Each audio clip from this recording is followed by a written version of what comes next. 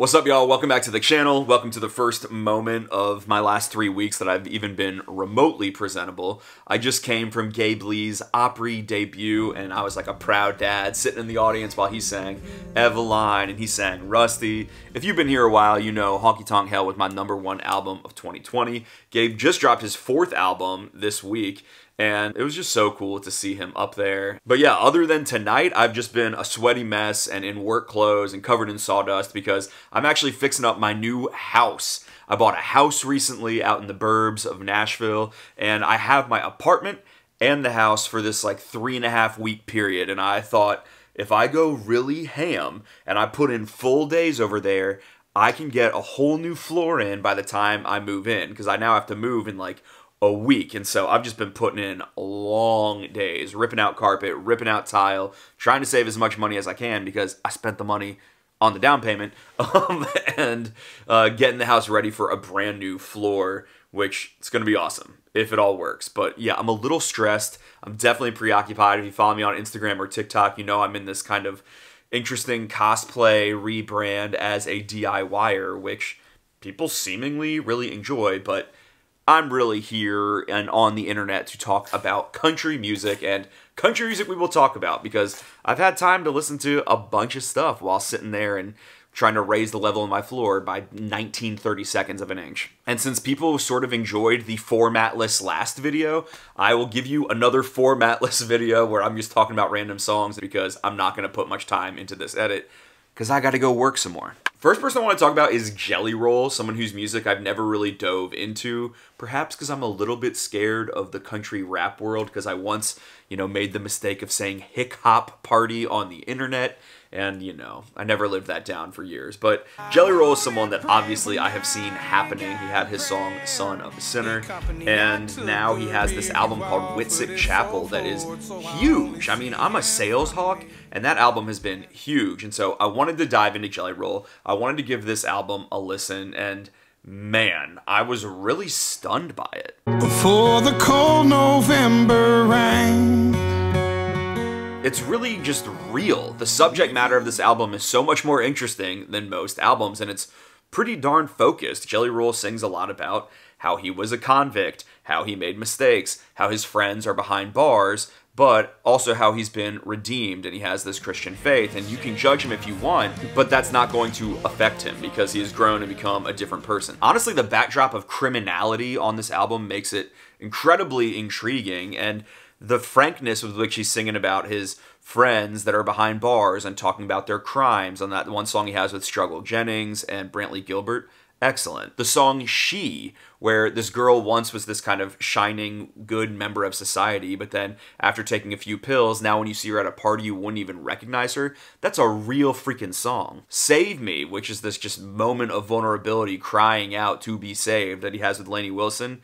I mean, a showstopper. I'm a lost cause, baby. And then Naomi even brings in a touch of self-deprecating humor along with a dismissal of someone else's judgment. And I love all of the little turns of phrase in the chorus and how it keeps building. Like, at first I thought, oh, they're mixing metaphors here, but then I was like, oh, that's the point. He says, nail me to the cross outside of your ivory tower that you sit so high on your horse, blah, blah, blah. Like, it just goes and goes and goes, and that's kind of the interesting conceit of the chorus. While this album may be about prison, it does not sound like Folsom Prison Blues. It does not sound like some kind of spare singer-songwriter. This is big production, big percussion, but, I actually have really enjoyed listening to it while there's a saw going or something, because I can still hear what he's saying. And so maybe I am primed to enjoy Jelly Roll in this sort of 1% blue-collar moment of my life. But production aside, it's just the content here that's freaking real. It's interesting. It's different. It stands out from the pack.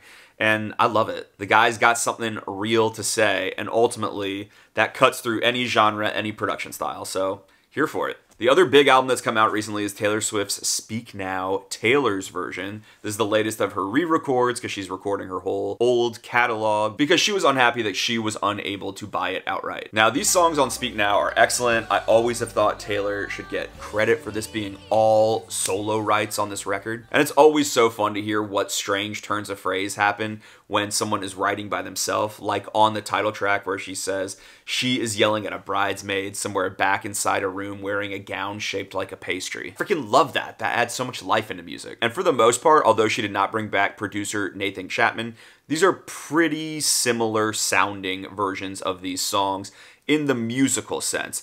I would say they are missing some of the sparkle of her youthful vocal.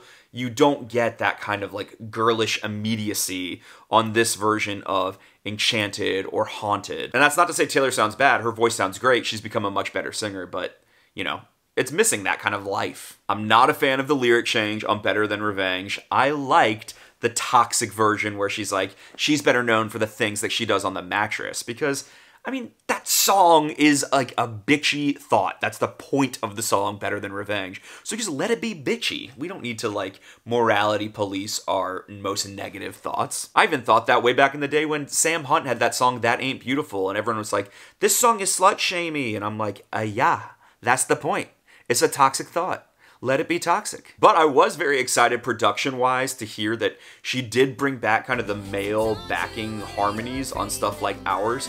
I always thought those added a lot to the early Taylor sound. Of the vault tracks, I see mostly why they were vault tracks.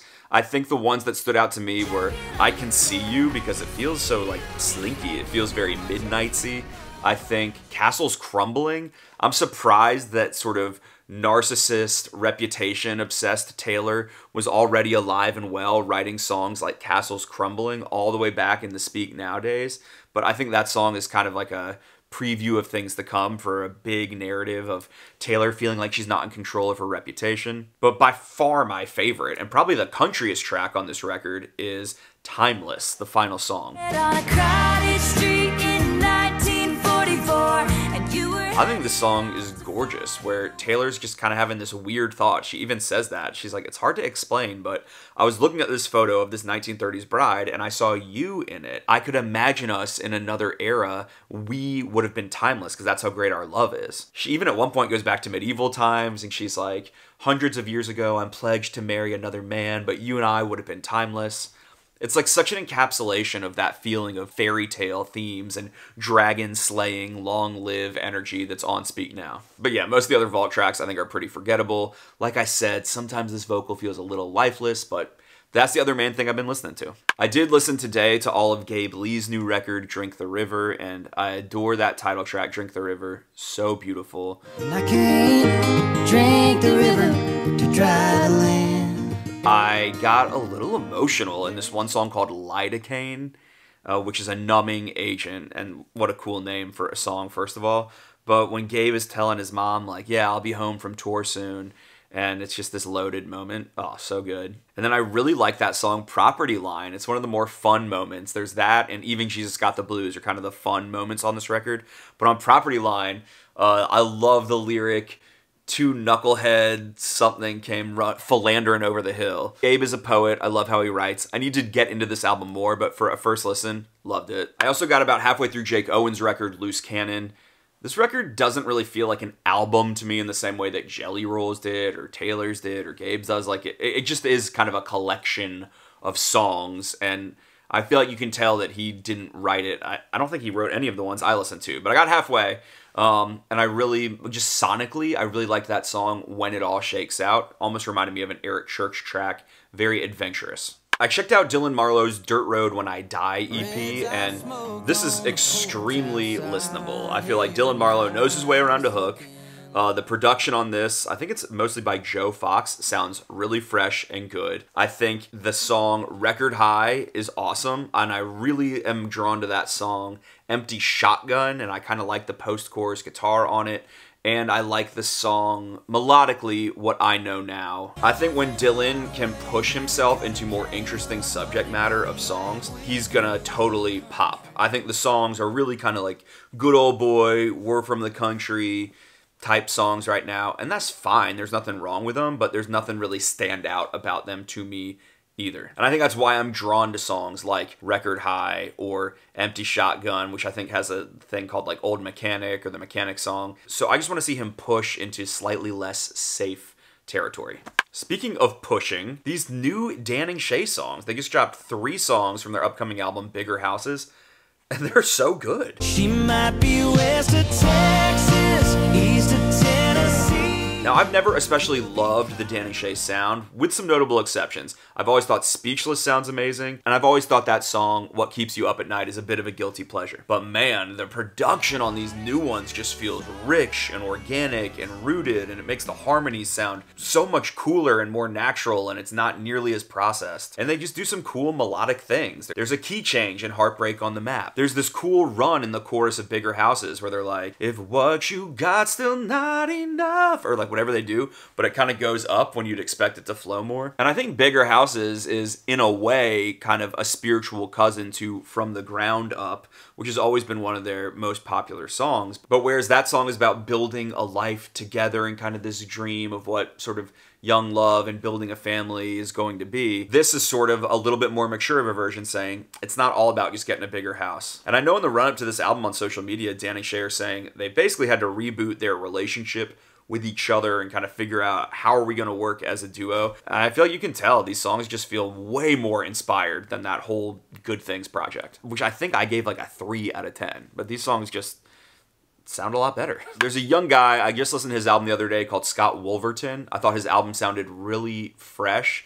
Definitely some sad boy, singer-songwriter-y Texas stuff, but we know that I like that. And I'm quite into his song Seasonal Depression, and I was really into his cover, I didn't know it was a cover even at the time, of this old Bob Dylan song, North Country Fair. Really pretty. Hailey Whitters has a new song called I'm in Love, and I'm in love with it. Talking about who I'm out of my mind to It's keeping that kind of 90s feel-good thing alive. It's honestly just a feel-good song about her swooning over this guy that's in Levi's and a Chevy, and she's like, look, I love that. And it also features a fun, confusing alcohol lyric where she says, I'm 2 bottles into a bottle of wine, which is my favorite kind of confused alcohol lyric since Parker McCollum said, after all this back and forth, a 5th won't do. Or I tell myself to stop drinking, but I don't listen to drunks. I love Handle on You. And I love I'm in Love. And I'm glad Hailey is still doing this awesome sound that she got on Everything She Ain't. Cat Hasty put out some new songs on this little trio called Midland.